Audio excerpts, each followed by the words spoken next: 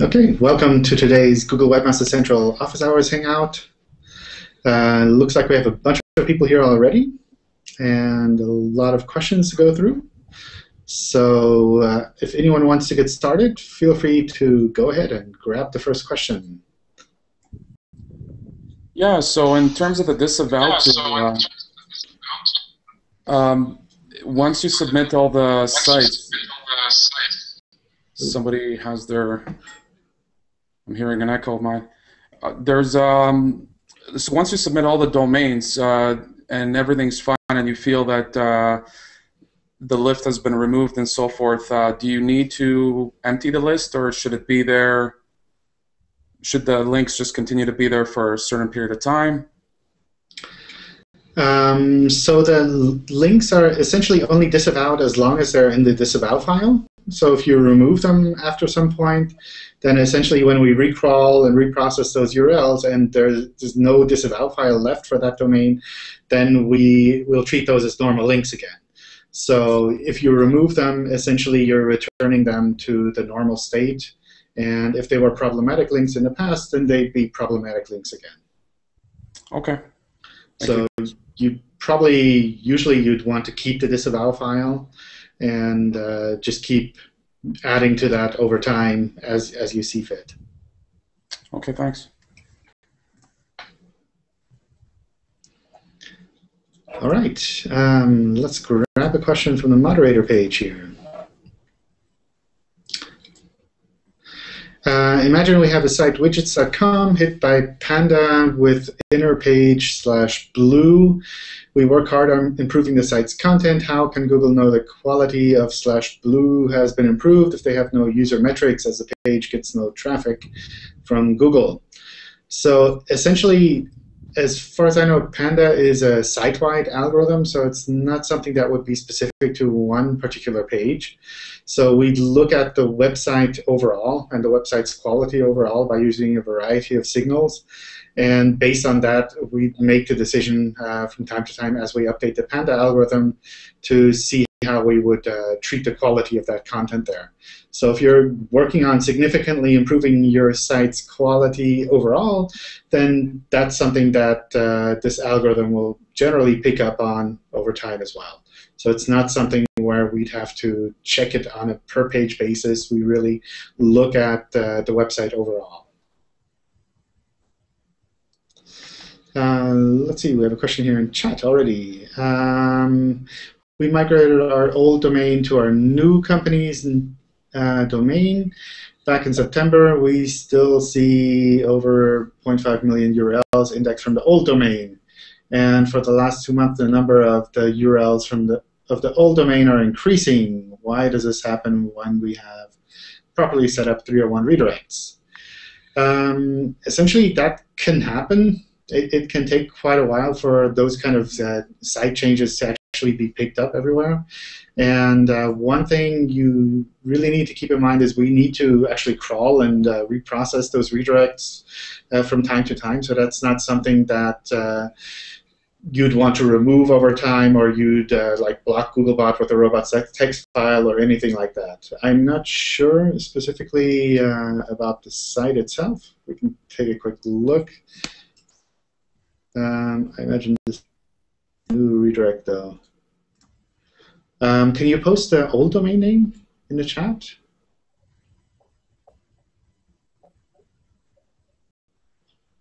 Then maybe we can take a quick look. Okay. So sometimes what I've seen people do is like use robots to try to block the indexing of the old pages, and the problem there is that we wouldn't be able to pick up the content and the redirects.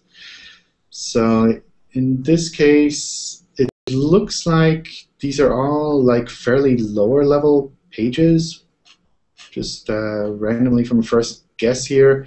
So I imagine this is something where we're essentially still crawling through all of those redirects to actually recognize that those things have changed.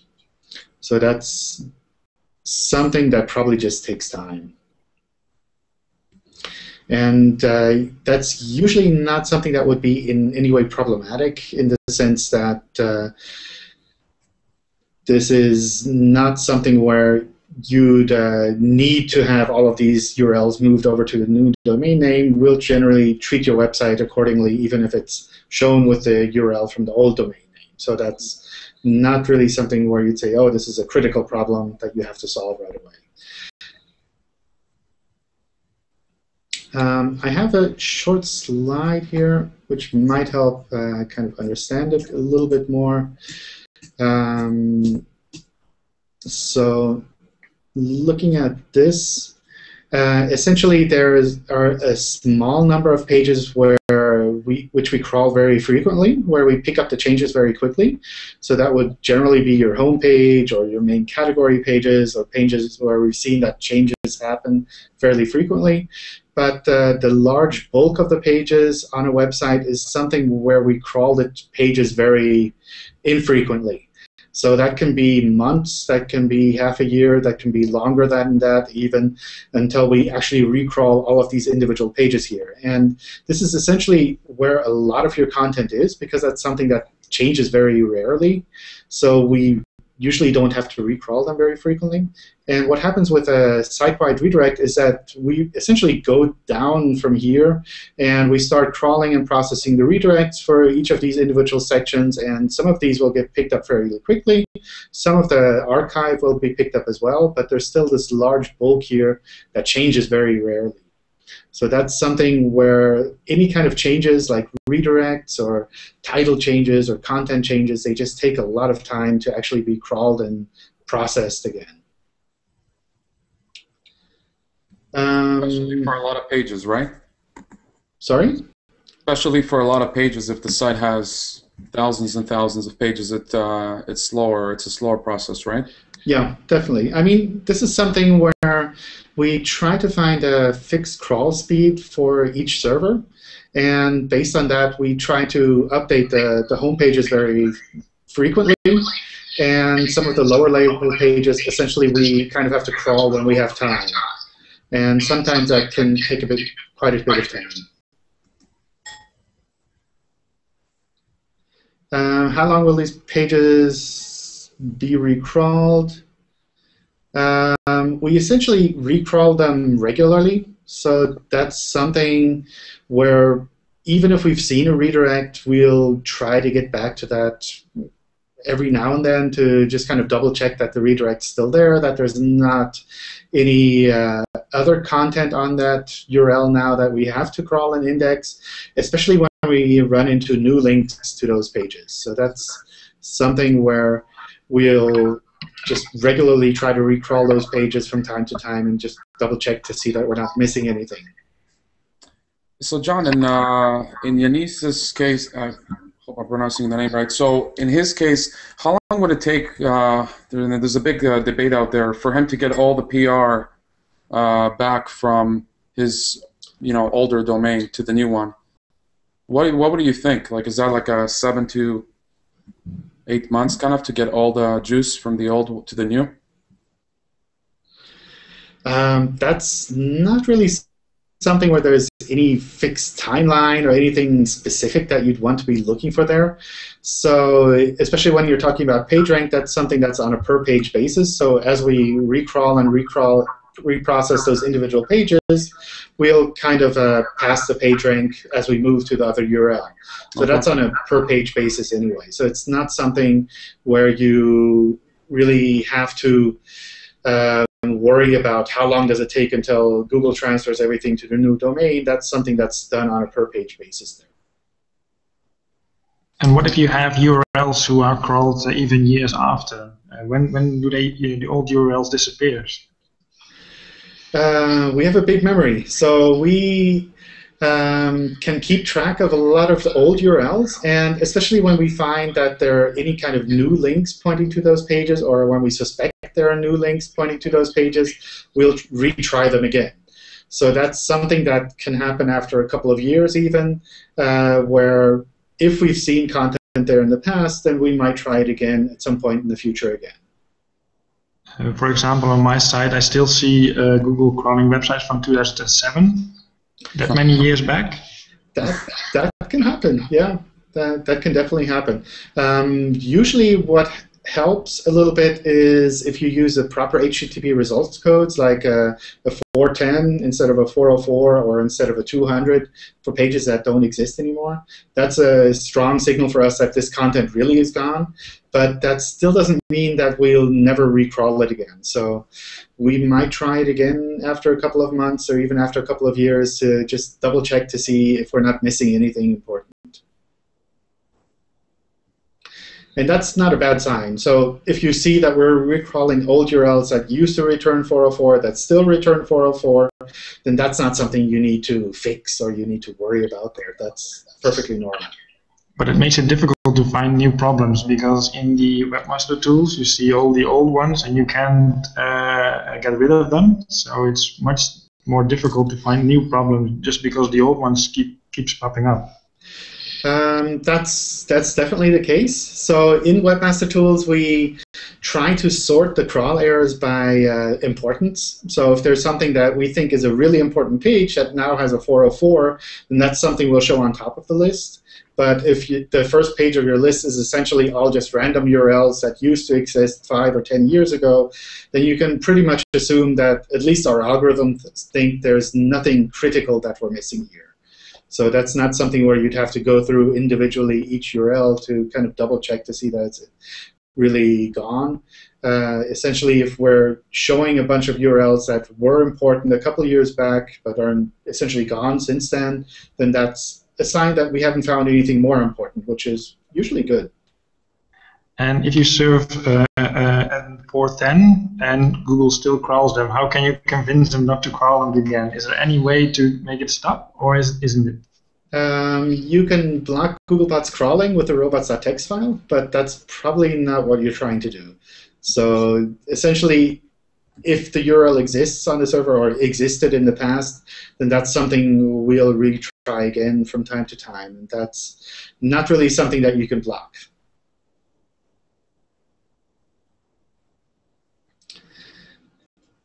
All right, let's grab another couple of questions here from the moderator page. And it looks like a bunch of questions in the chat as well. So I'll get back to those. Zalando Gutschein is one of the most competitive keywords in Germany. How is it possible for a single keyword domain to rank like this? And a link to a search results page.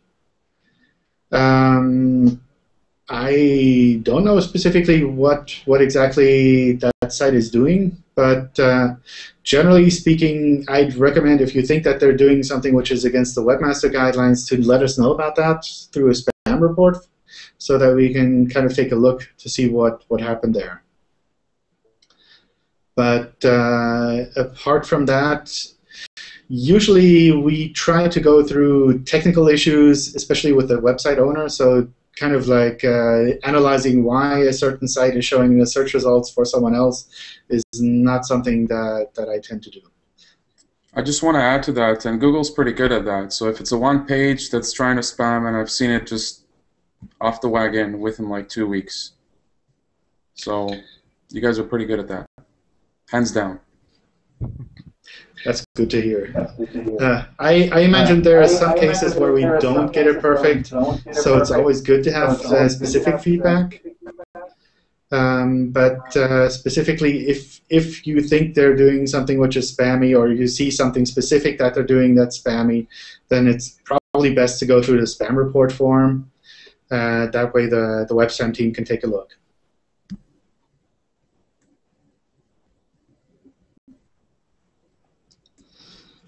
All right, a site was penalized because it had broken the Google guidelines about unnatural links. Does the algorithmic action refer to the whole domain or only to the old pages? New subpages can often be visible high in search results. So usually things around unnatural links, for example, are primarily site-based, so that's something where we think if the website itself has unnatural links pointing to it, that's something we'd take action on the whole website with. That's not something where we differentiate differentiate between new and old pages. So that's not really something where you could say, oh, I'll just create some new pages and leave the old stuff there and hope that it gets kind of ignored on its own. That's really something where I try to clean up those problems as much as possible so that your new pages don't kind of start out with this anchor tied to their feet. It's so that they can essentially be active in the search results in a natural way. I was talking with a couple of persons and then told me that they noticed a situation like this, and that is why, yeah, I put this question, moderator. It's really hard to tell without looking at specifics, but a lot of times what I see is that a site might have some problems in some areas, but it also has a lot of good content on there. So we kind of have to balance that out somehow. And what can happen is that a site shows up highly in the search results despite having all of these additional problems there, which essentially means that if it didn't have these problems there, it could be showing up even higher. So usually I'd still recommend working to clean up those problems initially so that your new content really doesn't have to battle all of this old extra weight that's kind of tying it down. Yeah, I have had a situation when a site with a manual penalty was visible in top 10. So this is what you are talking about, John. Yeah, that can definitely happen, yeah. Mm-hmm. And sometimes what can happen is that there are just so many sites in a specific niche that already have a manual action on it that essentially when we look at the search results, all of them have something kind of attached to them and something tying them down.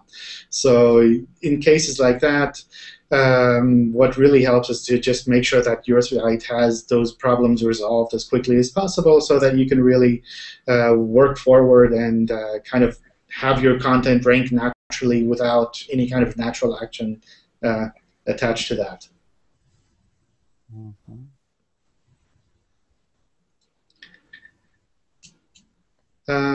Penguin is classified as an algorithm for dealing with web spam on websites. We all know that it looks at spammy links. What other forms of web spam does it look at? I'm not sure particularly what kind of specifics we've talked about before around Penguin algorithm, but we do look at things like problematic links with this algorithm. So if you feel that your site is kind of affected by this specific web spam algorithm, I try to work on really resolving those kind of link issues there and any other kind of web spam issues that you might run across.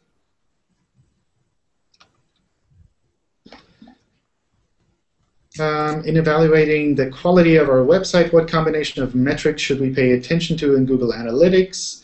What does a page with a high bounce rate and a high average time on page mean to Google? I'm not such an expert on Google Analytics, and we don't really use that for web search, so I don't really have any good answer for you there, Woody. Does any one of you guys want to kind of chime in on Google Analytics? What kind of metrics you watch out for? Well, I watch for the pages that are not doing that well.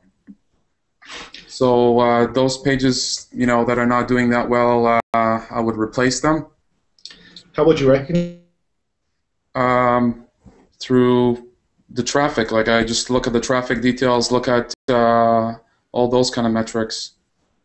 And yeah, so most of the time also, is the site more a mobile site or is the site a desktop site? So we watch a lot for that, and then if it's a desktop site, we would remove the mobile app or whatever because there's no point for it to be there. So those kind of stuff. I mean, and then there's more intense things that obviously that I would watch out for. Every client's different, so. Okay. Any other tips for analytics? What to watch out for?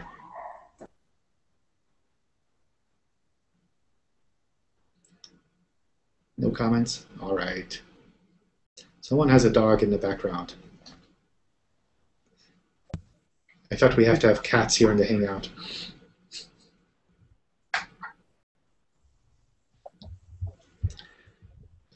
Okay. Okay, we've identified some lower quality content on our site that we intend to improve. In the meantime, is it better to remove that content completely or just to mark it as no index?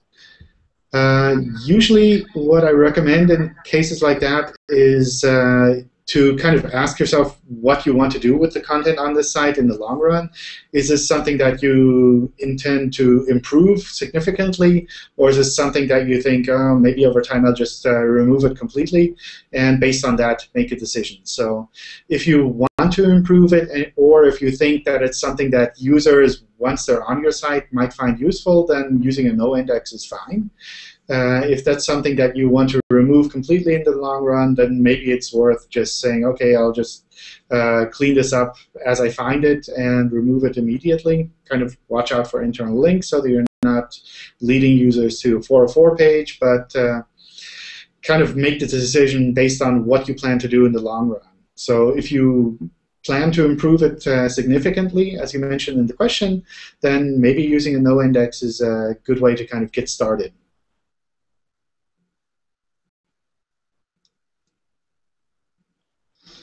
All right, let me double check about the questions in the chat. Does it help to put a link on a page where changes are found slowly?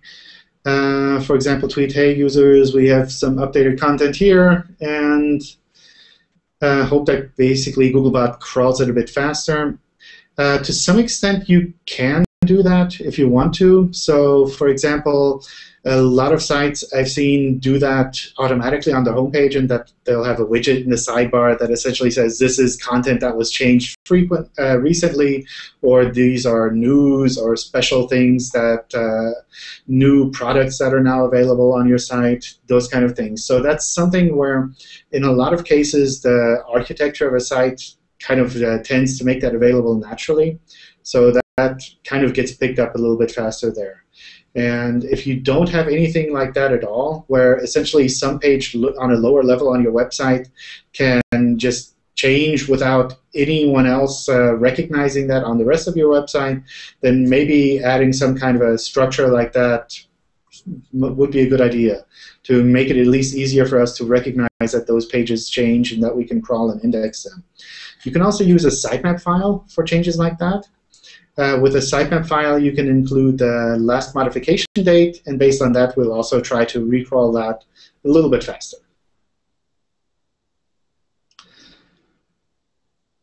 May I ask a question here as well? Sure.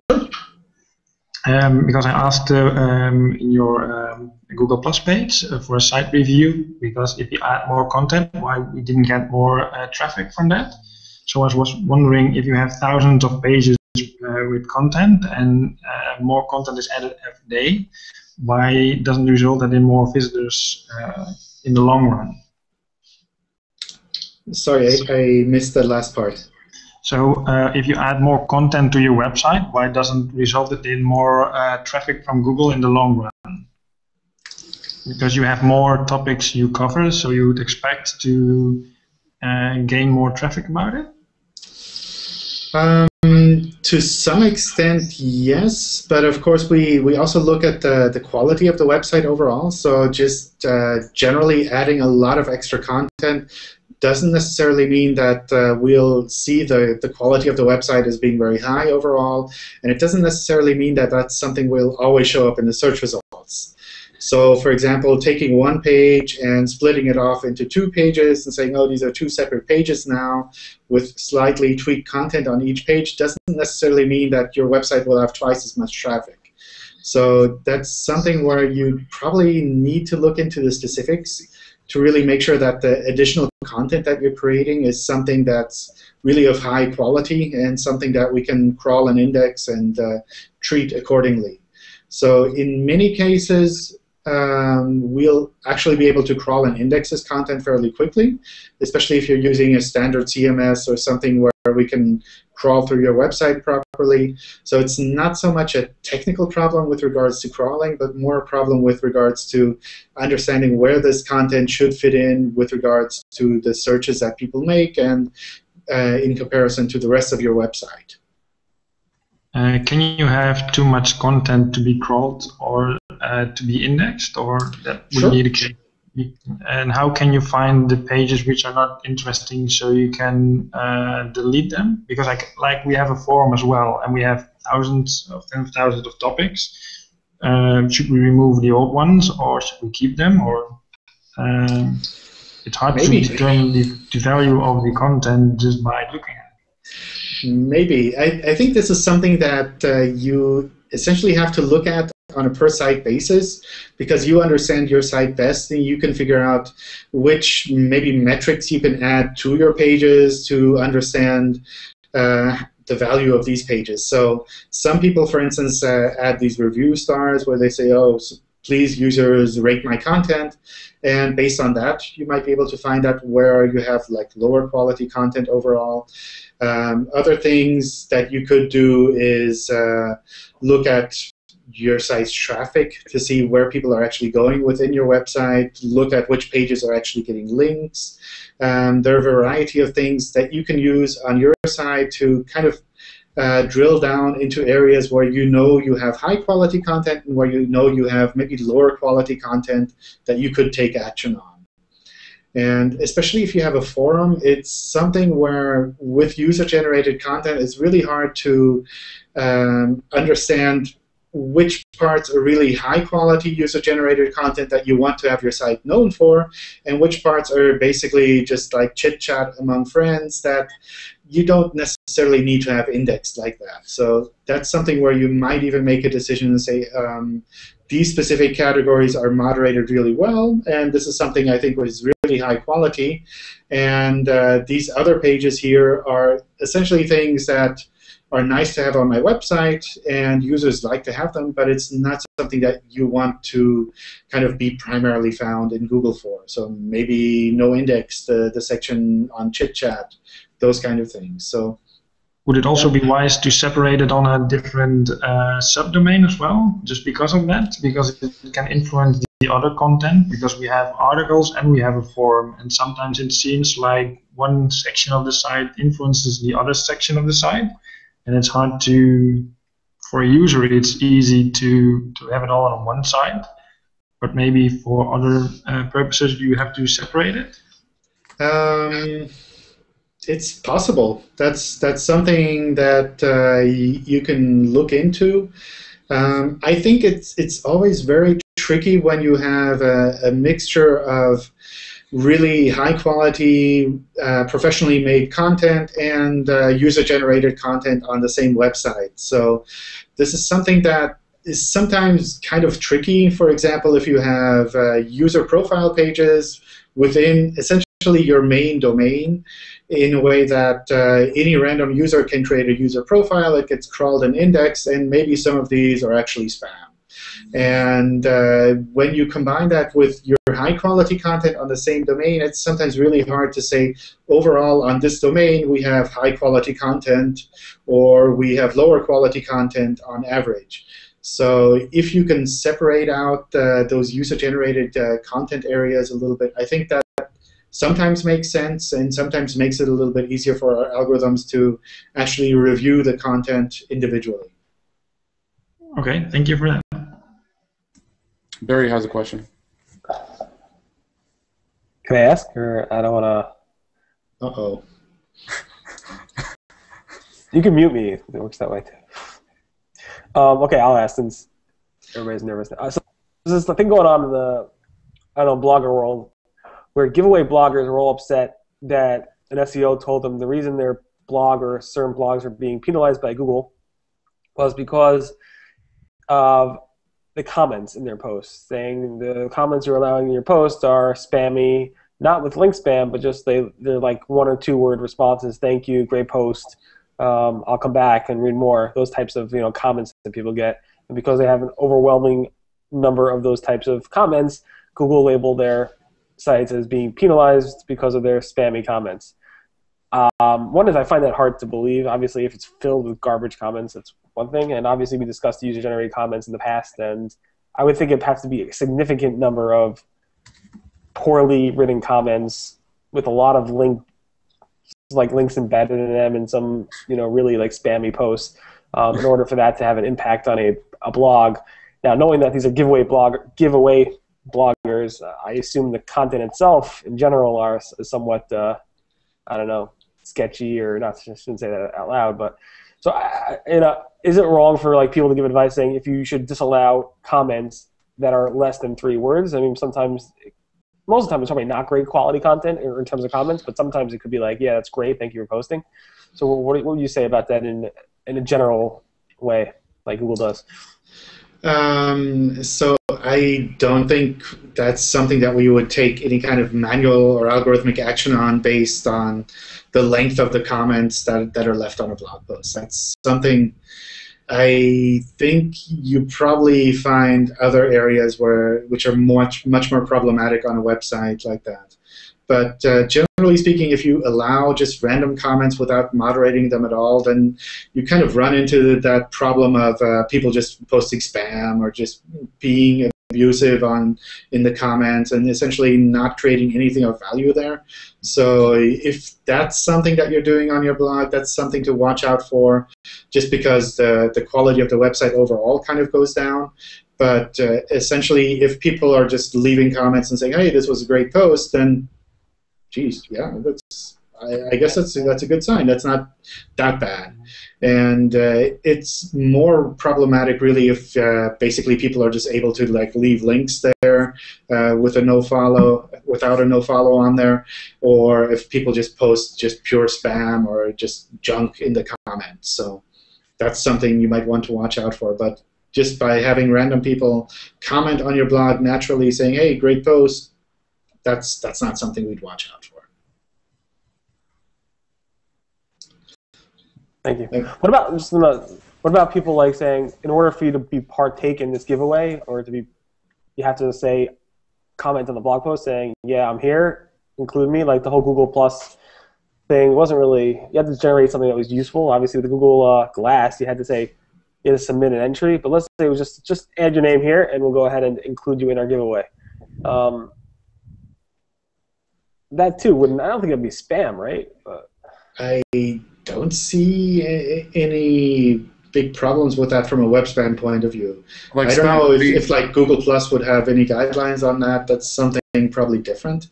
But from a web spam point of view, if this is content that you want to have indexed for your website, essentially you're the webmaster of your website. So that's something you can choose. You guys would delete something like if I put Mike and then I put my pharmaceutical company, and then I would do, I would add like 3 sentences or something like that. That's something that you guys would penalize, right?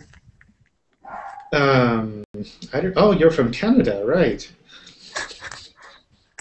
Yeah. Oh, these Canadians. Okay.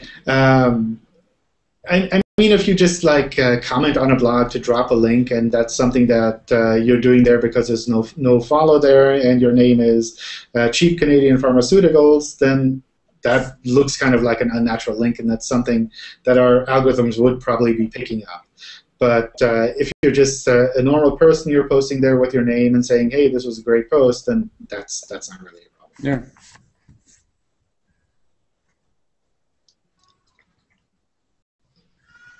All right.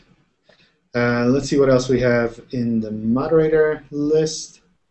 If you're watching along, feel free to add more questions to moderator as well. We'll try to get through most of these if we can. What's the best way to balance bounce rates for affiliate sites? I don't know. That seems more like something specific to websites or analytics. So that's something I probably don't have any insights to share on. Why, when using a site search, it says page is not an index, but if I search some unique text on a page, it shows up. That's probably something where you'd have to look at the specifics. One thing to kind of keep in mind is a site query, I think, ignores things like URL parameters. So if it has parameters in the URL, then that might be something that you wouldn't see in the site query. But you probably have to look at the specific URL. Was reported some time ago that Panda was a site-wide penalty. Is this still the case? So Panda is our high-quality websites algorithm. Not really a penalty, but it is primarily site-wide. If we delete all algorithm-affected pages, will the rest of the site rank fine? Usually, if you remove the lower quality content on your site, then that's something that we'll pick up, and the algorithm will update on that as well. But a lot of times, it's also the case that there's not just some specific parts of the website with low quality content, but rather something significant and a general problem with the website itself. So that's something where you probably want to not just focus on individual pages, but also think of the bigger picture and try to figure out where you could find other low-quality content. And as always, especially with the Panda algorithm, there's a great blog post that we did early last year, or maybe even a bit further back, with 23 questions that you can ask yourself around high-quality content. Which is something that I really recommend going through with someone who's not directly associated with your website to get some kind of neutral points of view around your website and how it might be perceived by users and our algorithms. Is it possible for a site which has never engaged in manipulative linking schemes to be negatively affected by Penguin? What should a site do that was wrongfully targeted? I'd have to kind of double-check the URL to see what exactly is happening there. But essentially, if you think that any algorithm is incorrectly affecting your website, that's something you can let us know about. You can contact us directly on Google+, for example, and we'll forward that to the engineering team. That's not something where you generally get any kind of response from us, because we tend not to comment specifically on those kind of issues, but we do like to pass those on to the engineering team to double check to make sure that things are working out as they should be. So since you included the URL here, I'll just forward that as well. Disavow tool: at the time a user webmaster submits a reconsideration request, does the QR review the file or whatever it has been included for the disavow, or is this content used only by our algorithms? We use it for both manual action reviews and for our algorithms. So if you submit a reconsideration request, then at that point we essentially look at your disavow file and try to take that into account when we look at things like unnatural links.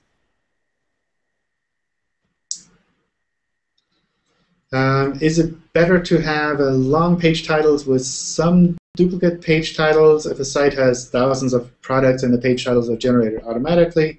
Is it better to allow occasional duplicate titles, or to add more information to avoid duplicates?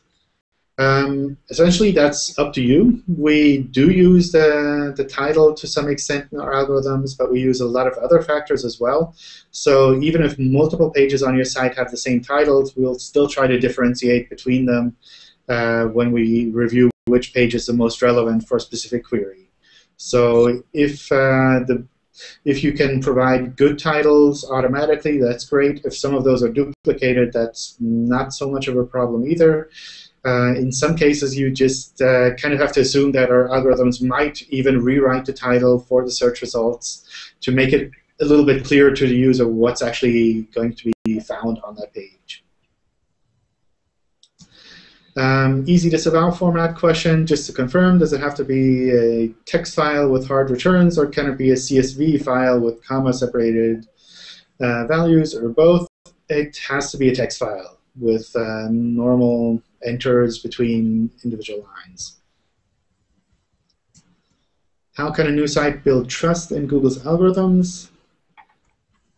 That's tricky, I guess. Essentially, yeah, go ahead. Create good material. Yeah, I mean, be a great website, have great content is really the best way to kind of go forward on that. It's not something where you can essentially say, I'm going to include an XML file that says trust equals 1 and update update it like that. So this is something that takes time. You have to have great content. Users have to kind of love your content, come back to it. They should recommend it to their friends. It should be something that is, on the one hand, technically easily crawlable and indexable, and on the other hand, something that really users love to find in the search results. And when that happens, we'll try to pick it up accordingly. Oh, come on, Barry.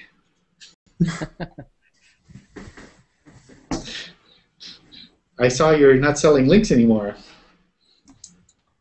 Yeah, it's the new trend, I think. No follow tag. Someone they introduced it recently. Okay, yeah, that's awesome. PageRank also like just went through the roof. Not really, no. What is it, 6? That's not through the roof. It used to be 7. Yeah. Yeah. I think it was an interesting timing question there with your side anyway. Yeah, I figured that's what happened. I don't know if you were involved in any of the back-end communications about that at Google, but that was interesting. Yeah. I don't think a lot of people realize that even though you guys spoke about it, Google penalties, manual penalties expire after X time. I guess you set it, and you say when it expires, and then you get a notification, check back later. And my penalties probably expired at least 4 or 5 times since I had it. So everyone's like, oh, you know, your PageRank flew up again. I'm like, well, give it a couple weeks, it'll go back down. Yeah. Yeah. Well, I hope it sticks now. Let's see. Next question here. I received a link notice that said it was taking action on my backlinks only, but then my crawl rate fell off dramatically afterwards. Is that related? That's definitely not related. So the crawl rate and the crawling is usually something that's due to technical limitations there. It's not something that would be based on things like how we treat your links. I have a quick slide on stuff that kind of affects the crawl rate.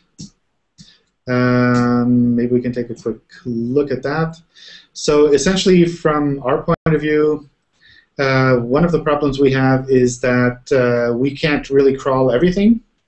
So we know about a lot of URLs on a lot of sites, but we can't essentially just update that at the same time. We looked into that way at the beginning. With the slide with the different crawl rates on there. So there are essentially 2 sides that you can work on to kind of improve the crawl rate or the crawl coverage. On the one hand, you can improve the crawl rate, so how fast we actually crawl your server. On the other hand, you can kind of decrease the number of URLs that we find so that we can crawl a little bit more efficiently. So if you have a lower crawl rate, usually that's either due to setting in Webmaster Tools where you can set the crawl rate yourself. One thing to kind of keep in mind there with the crawl rate setting in Webmaster Tools is that it's a limitation. It's not something where you can say, I want to crawl faster and set it to a higher speed. It's essentially just a cap for us. So saying, don't crawl faster than this setting. Usually what happens is the server or the network slows Googlebot down a little bit. And in very rare cases, there's a custom crawl rate set from our side that you'll also see in Webmaster Tools, where you have to use the contact form there to let us know about a different crawl rate. So when it comes to your server kind of slowing Googlebot down, there are a few situations where we do slow our crawling down a little bit. On the one hand, when the response time is high, so the time it takes for Google to actually download the HTML page itself. So it's not the same as the page speed, which is the time it takes for a browser to render your page, but actually just for the individual pieces of content. Also, when the download speed goes down, when it looks like your server is kind of struggling to keep up with the requests, that's something where we kind of slow down our crawling. When we see a lot of server errors happen, that's also a case where we kind of slow our crawl rate down a little bit. And similarly, network errors, when those kind of things happen, then we also tend to slow down a little bit more. The important thing to keep in mind here is that this happens on a per server basis. So it's not something that's specific just to your website, but also to other websites that are hosted on the same server. So if you're on a server that has 100,000 other websites on it, and some of those websites are significantly kind of slowing or crawling down, then that can affect the crawling of the other websites there as well. So if you need to have Googlebot crawl as fast as possible, and you think that other sites on the same server are slowing the server down, then maybe it's time to kind of move to a more specialized server that doesn't have as many slower sites on it, or even a server specific for your website itself. I did that for our clients, and it's like 24 hours nonstop. Just move everything to the new place, and then again it happened. The other one went down again. Yeah, so specifically when we see website hosting changes, that's also a reason for us to kind of be a little bit more cautious. So when we see that your site moves to a completely different hosting infrastructure, then usually what happens is we'll slow crawling down a little bit just to make sure that we don't cause any kind of extra disruption. And as we recognize that things are working out well, then we'll kind of automatically speed the crawling up as well to kind of make sure that we're able to really use your infrastructure properly without, at the first time, actually causing more problems than we're actually helping with. So response time, this is one graph from Webmaster Tools where you look at the crawl rate stats, where essentially you see here that the response time really went up highly here, and the crawl rate essentially dropped at the same time. And you can see the response time is going down again here. So what you probably imagine here is that over time we'll pick that up again, and maybe over a month or so go back up to the old crawling rate as well. How much was the delay again between what you see in the Webmaster Tools and the actually crawler? How do you mean? How old is the graph you see in Webmaster Tools? Because I have some problems with crawling as well, but sometimes it takes like a couple of days to a week. But how much is it exactly? I don't know. The crawl stats are usually pretty up to date, so I imagine you'd see the data there anywhere from maybe 1, 2, or 3 days old to maybe a week at most. So usually the crawl stats are something that's really up to date as much as possible. But that's also something that you can kind of pull out from your own server logs as well, where if you can filter out the Googlebot requests, then you can create a similar kind of a graph for the number of URLs crawled, and you could even set up custom alerts on your side to say, oh, Googlebot's crawling has gone down 10%, so maybe I need to double check what's happening here. Another problem that's visible in Webmaster Tools that's not so visible directly in your server logs is connection errors. So these are times when we tried to crawl, but we actually couldn't get to your server. So those are situations where you might not even see the request in your server logs, where maybe the DNS server kind of didn't pick that up. Maybe we couldn't get a good connection to your server. We sent a request to your network, but we never heard anything back. Maybe a firewall or some kind of a DOS protection in between that's essentially blocking us from actually getting to your server. And that's something that you can see in Webmaster Tools specifically. That's also something that we tend to send out reports from Webmaster Tools if we recognize that this is something that you might want to fix, and maybe you didn't even realize that somewhere in your network there's a firewall that's blocking Google from crawling properly. The other problem, as I mentioned before, is that sometimes we just find too many URLs and we have a limited crawl rate available for your server, and we kind of get lost on all of the URLs that we find. Usually that happens when we run into a lot of duplicate content. For example, a lot of URLs with tons of different URL parameters that essentially have the same content. That could also be infinite spaces like calendar scripts or e-commerce sites that essentially have an infinite number of ways to kind of filter sorting out. Those kind of things can essentially also cause us to find a ton of URLs and kind of get bogged down with trying to crawl all of those so that we can't pick up your main content anymore. Duplicate content is usually a part of that as well.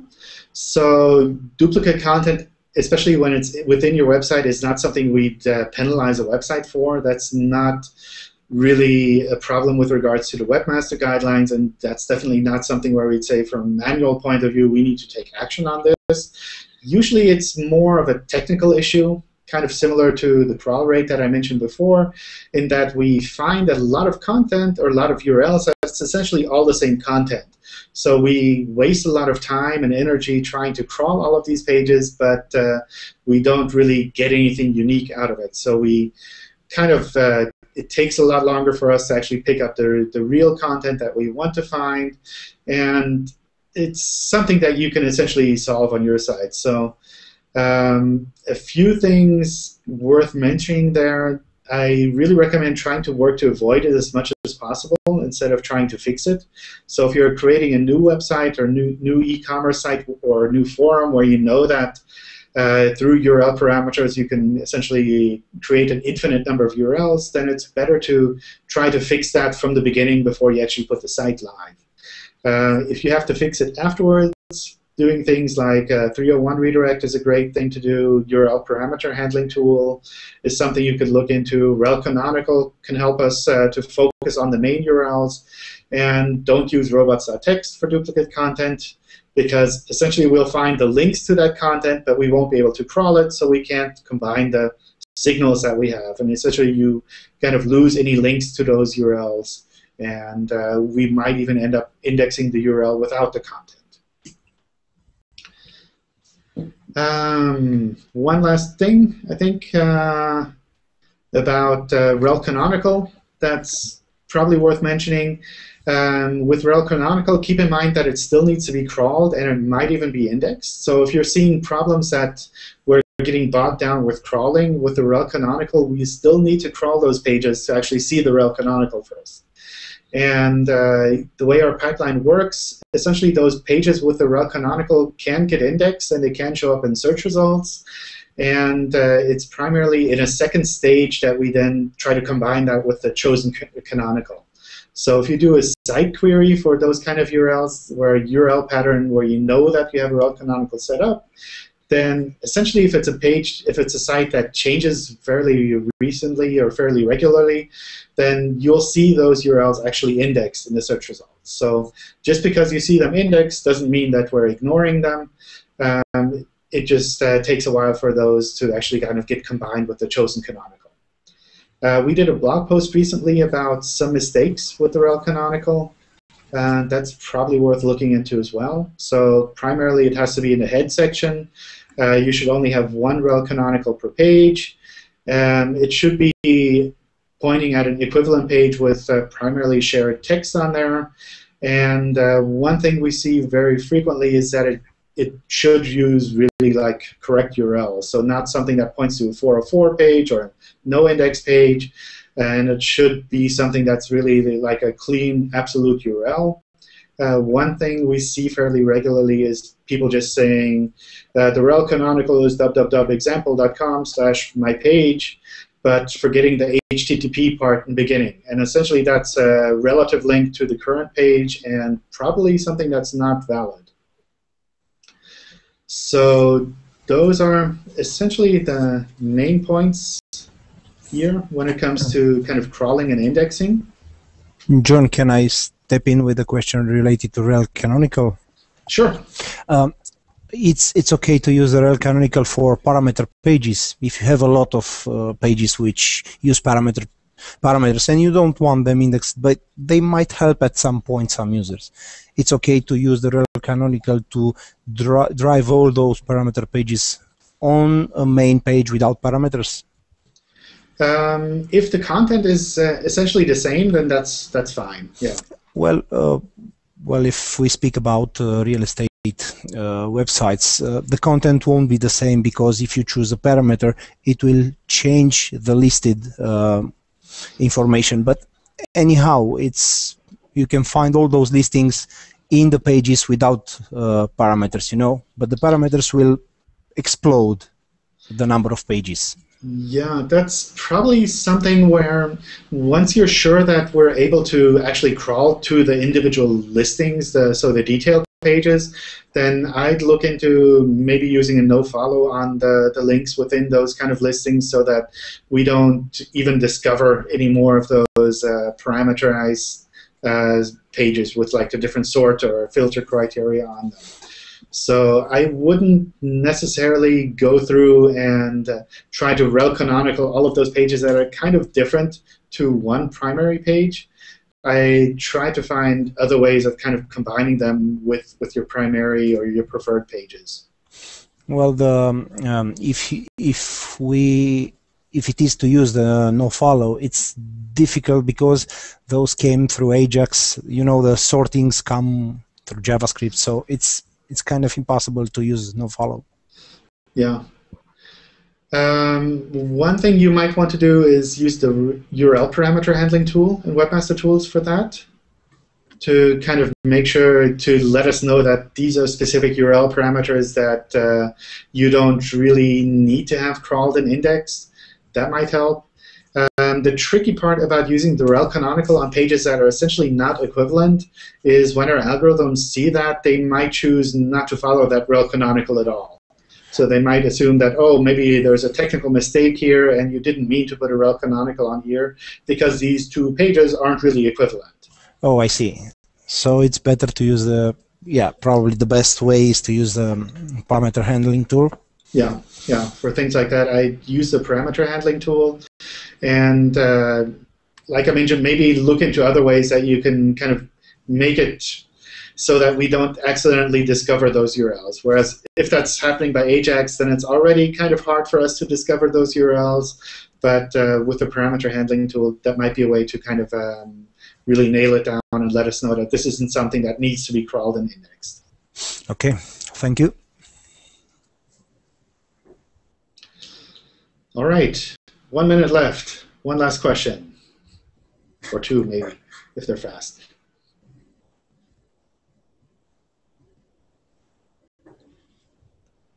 Did I confuse you all with my presentation? No, it was really good. Okay. John, I have one question. Okay. I know I passed it before. I want only to be sure because I know that no follow do not pass a page rank. So what happened in this situation when you are changing the name of a product? It's a store.